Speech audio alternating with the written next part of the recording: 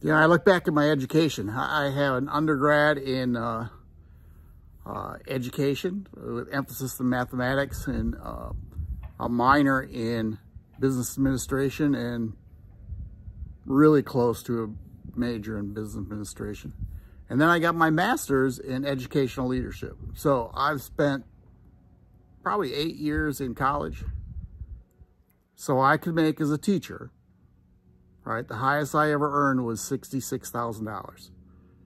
And I spent more in my master's program than I did ever in my undergrad, just because of, in the 70s, college was really pretty inexpensive. It's nowhere near now. So I want to ask you a question. Would you be willing to pay $9.95 a month, a $40 affiliate fee, then $9.95 per month, or, which is 10 bucks a month, 120, so in 40, 160. I'm a math major, right? And then another year of 120. So you got $280